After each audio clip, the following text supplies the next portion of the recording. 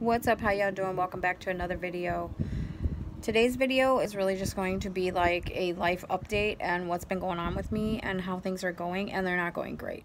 If you're interested in hearing about my life and what's going wrong but also what's going right, then keep watching.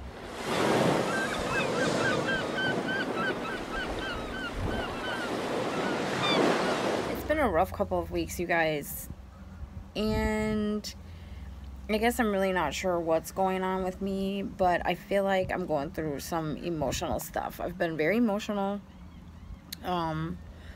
keeping it to myself. I'm not really talking to anyone about it because I don't really have anyone to talk to about it.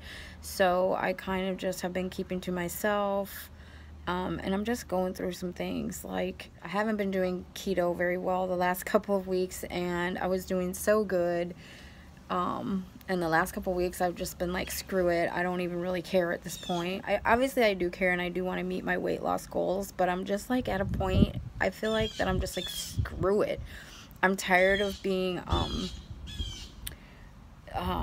limited, I guess, on everything and restricted on everything, and I wanted to like just live life for a little bit and be free of it all. Normally I'm pretty strict about my keto, and I'm pretty open about keto when I mess up and whatever, but just lately it's been like extra hard. It's harder when the other people in your house are not keto as well. And by no means am I blaming anybody. It's all on me. This is what I want to do. I have to be strong enough to resist the cravings. I have to be strong enough to say I don't want ice cream and stuff like that. But I really have just been in a weird place lately, and it's messing up keto. It's messing up my exercise routine.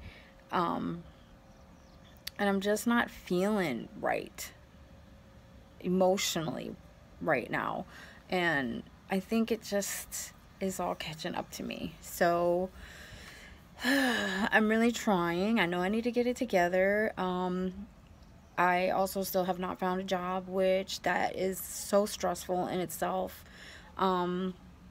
And I'm really just at the point where I'm ready to run out and take any type of job, but I don't want to do that because I want to progress in my career, and I can't do that if I keep falling back on the same thing, because I know it and it's familiar to me, and I know I can go out and get a job teaching, you know. It's daycare though. It's not like teaching in like unified, like a school district, so it's daycare, so it's a whole different ball game than teaching in like Head Start or you know, in a school district. It's totally different when you work in a daycare. They take advantage of you. They work you like a dog. They pay you very little. They don't offer you any benefits, and I don't want to go back to that. I want to progress in my career, and I'm at the point where I feel like, I mean, it's just depressing. I'm getting down on myself. I'm not really trying to, but it's happening, you know. After so much rejection, you start to feel like, damn, like, am I not good enough? Like, what is it that I can't like land this job? I'm trying and trying and trying, like, and it's not, I'm not just specific anymore. I have like widened my search, and I'm willing to go to other organizations. It doesn't have to be this one specific one, but at this point I'm getting frustrated, like, and it's depressing, and it's really like beating me down, and I know I shouldn't be feeling this way, and I know that like I know I'm good enough. I know I have the degree. I know I have the skills, education, experience to back everything up that I'm saying, and my resume speaks for itself, and the things that I'm applying for. But you know, the only thing I can think of, y'all, right now at this point is that I'm not bilingual. I hate to say this, but I believe that it's because I'm not bilingual is why I'm not getting the jobs that I'm applying for. Now, I say that because I work in human services, and if you know what that is, that's like case management and, you know, applying for benefits through the state and stuff like that. So with that said, it's like, am I like, what else could it possibly be? Because I have the skills, I have the experience, I have the education, everything that they're asking for, except the fact that I'm not bilingual. And it's frustrating. It is frustrating. It's irritating, and it's frustrating. I just don't know what to do or think at this point. You know, some of the jobs here are saying that bilingual is preferred, but other jobs are like blatantly saying that bilingual is required. And I just feel like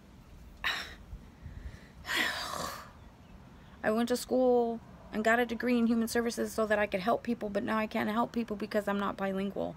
I think it's bullshit. I think it's bullshit. So that's another stress that I have on me. I have bills. I have to pay bills, right? I have stuff that I need to pay. I want to help my husband. I'm just tired of this shit, and it's not happening. You know, I'm trying to keep a positive mind. Just, it's frustrating, y'all.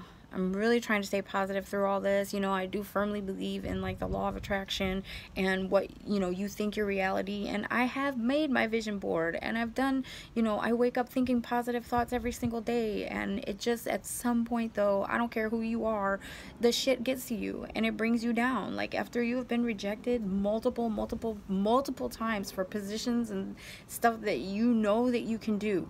Like I feel like at this point, like I'm applying for positions that I'm even overqualified for, but then it's like a catch-22 because now I'm overqualified for that, so of course they're not going to hire me for that. But then I'm underqualified, or I don't have a specific skill that people are looking for, so it's frustrating. I'm getting frustrated, and I don't know what to do at this point. You know, my feelings and my emotions are definitely getting in the way of my thinking at this point, and I know I need to get it together and, you know, stop the negative thinking and thoughts, but it's hard, you know. After you go through all of this, you know, I followed my dream and I moved to Florida, and, you know, this is definitely what I want to do, and I have every intention of staying in Florida as long as I can land a job that's going to help me survive. Like, yeah, I got little side hustles, but they don't pay the bills the way I want to pay the bills. I have, you know, things that I need to pay, and, you know, want extra money to go out and have fun, and, you know, that type of stuff. I get bored sitting here. I try to make up shit to do, like like, you know, I'm doing a garden now because I'm bored. I'm just bored. I'm so bored, and I am at the point where I'm feeling like, well, you know, you messed around and wasted, you know, 3.5 years of your life getting an associate degree when it's not doing nothing for you. So now I'm getting bad vibes about that. You know, I'm thinking all these things, and I really don't want to, and I know I shouldn't be, but at the end of the day, I'm only human, and it is what it is. Like, I'm gonna think these things after, you know, you're rejected so many times, you know, and you don't get those callbacks, and you just sit here and wonder, like, what the hell is wrong with me? Like, why am I not getting the callbacks? You know, it's frustrating. You really start to doubt yourself. Yeah, and with that said, I mean, there's not a lot I can do. I'm here, I'm, you know, living in Florida, yes, and I'm trying to do the damn thing, but if I don't get a job here pretty soon, I'm gonna have to go back to teaching, because it's what I know and what I can get hired doing. And you know, that's another thing. Like, I feel like I wasted 20 years of my life in early childhood for it to get me nowhere. So if y'all are thinking about going into early childhood, really seriously think about that, because going into early childhood and working in these daycares, even if you are a preschool teacher working in these daycares, people don't see it that way. People see it as freaking babysitting. It's not babysitting. You try to do it. You try to sit with 20 kids by yourself, 24 and 5-year-olds all friggin' day, and see how you do. It's not an easy job, but we get paid like shit. We don't get any benefits, and there's just no future in it. You cannot progress in this job unless you go to director or assistant director. It's high stress, low pay, BS job. So that's why I don't want to go back to it. That is why I went to school, to get the education. But now the education is not working for me. It's not benefiting me at this point, and I need to figure out what I can do. I need to just figure out something. I'm at a point right now I'm at a point where it's like I'm gonna have to take anything that I can get, because I have bills to pay, and I'm tired of my husband out there busting his ass, and he's working, you guys. He's, you know, out there busting his ass, working 70 hours a week almost, and it's just frustrating, you know. And I know he's getting frustrated, and he's tired, and I hate to see him like that, and it's just hard. Sorry, guys. I got a little emotional, but it's what it is. This is real life shit. I'm just frustrated. I need to vent. I need to talk about it. I try not to bother him with this type of stuff because it stresses him out, you know? So I really try not to bother him with any of this type of stuff, and I don't want him to you know, be even more stressed out or anything like that. So I just try to keep stuff to myself. And but it's getting to me, y'all. It's getting to me. I wouldn't be human if it didn't get to me. So I'm so choked up right now. It's just not even funny. I don't get this way. I'm not this emotional type of damn person, but damn, I can only take so much. But anyway, on a happy note, y'all, tomorrow my son will be here. I'm picking him up from Tampa International, and he's gonna spend the next 5 days here with us, and I'm super psyched. Like, I'm so ready to see him and just hang out with him for a little bit, you know. I haven't seen my kids since September when I went back home, and it's just time. It's time, because your girl is apparently an emotional wreck, and I'm sure my eating habits, and I could tell, I don't know if any of y'all could tell, but my eating habits have changed, so therefore my moods are changing, and I'm super extra emotional when I don't even need to be.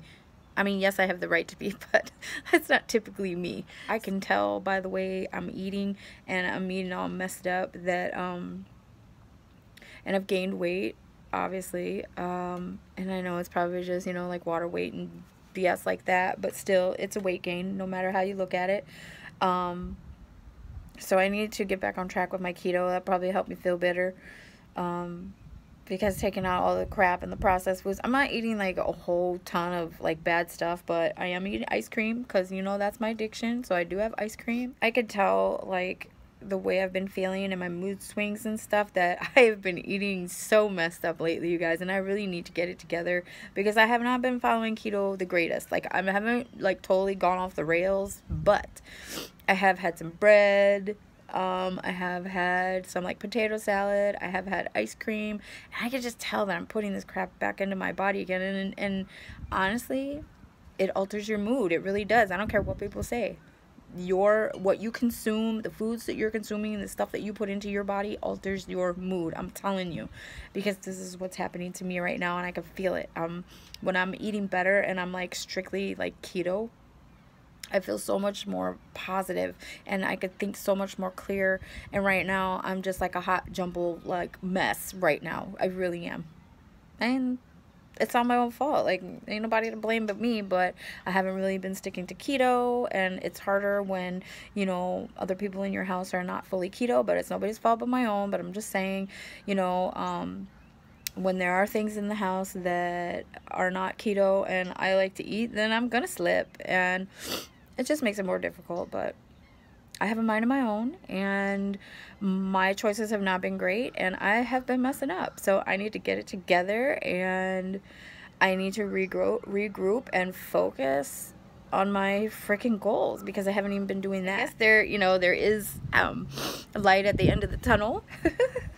And I am super stoked, you guys, about my son coming tomorrow. I'm gonna see if he'll be on camera, but I don't know if he'll want to be, but we'll see.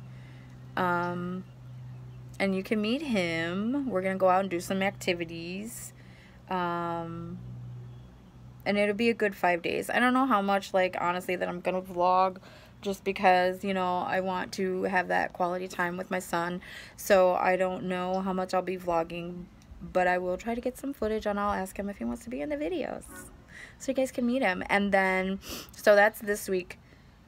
So that's tomorrow. My son is coming. He will be here Wednesday, Thursday, Friday, Saturday, Sunday. He's leaving out on Monday. So then Tuesday of next week, you guys, which I'm super stoked about again. And I know I shouldn't be in this video right now being all worked up and emotional, because I have so much good stuff happening also that it kind of sounds silly for me to be emotional about this right now. But on Tuesday of next week, my granddaughters will be here with their mom, with my daughter-in-law. So it just turned out that they had to take separate vacations because of work schedules and things like that. So my son is coming to visit, and he's going to be staying here with us for 5 days. But then my daughter-in-law is coming to Florida, but she's going to Orlando and with her side of the family. So my granddaughters will be here in Florida, and I will be meeting up with them on Tuesday of next week, and we're going to do a Clearwater Beach day. So that'll be pretty cool. So you guys might get to meet my granddaughters. I don't know. They're 10 and 3, 2 beautiful baby girls, and I'm just super excited to see them. So yeah, I do have good things happening also, guys. It's just that these things that I have been like, I just have a lot of stress and anxiety about employment right now, and that was really getting to me. That's my update. Keto has not been the greatest, and I need to get back on track with that.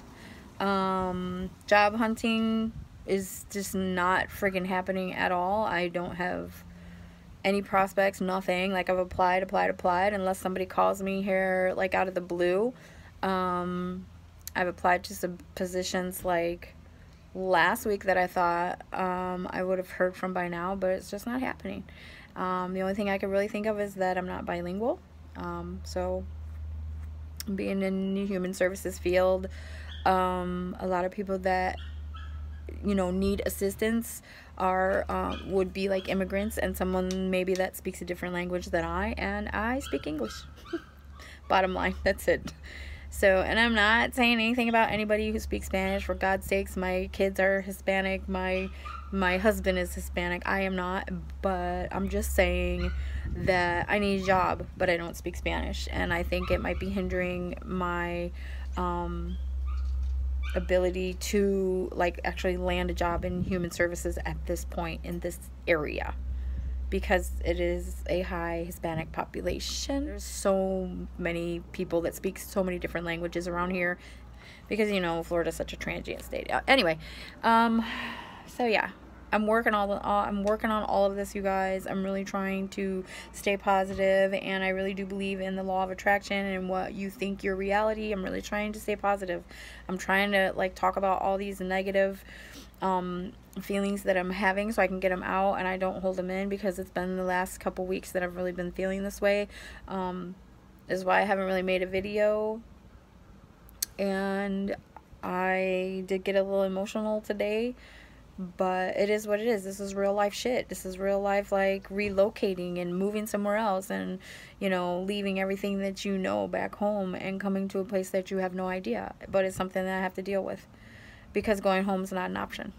Failure is not an option, but feelings are. I just, you know, I have feelings, I have emotions, I'm trying to deal with them, I'm trying to work through them, and this is how I'm doing it, because I don't have any one specific person that I can talk to, and I don't bother my husband with the stresses of how I'm feeling about not being able to contribute to the household the way I want to, because I don't want to stress him out already any more than he already is. So this is what you get.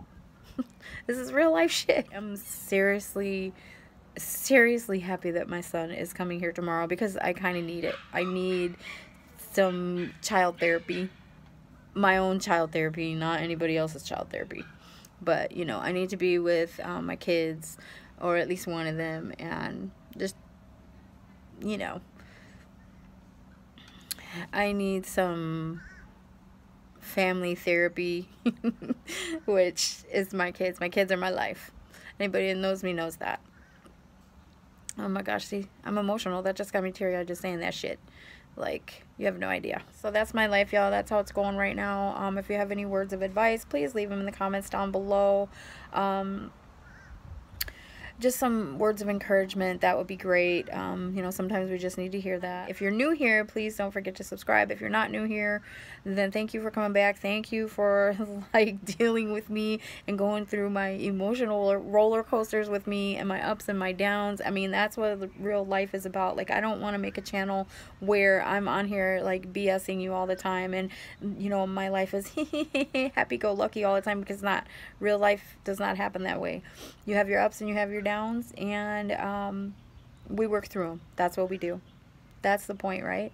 Like, as long as we don't stay stuck, then we'll be all right.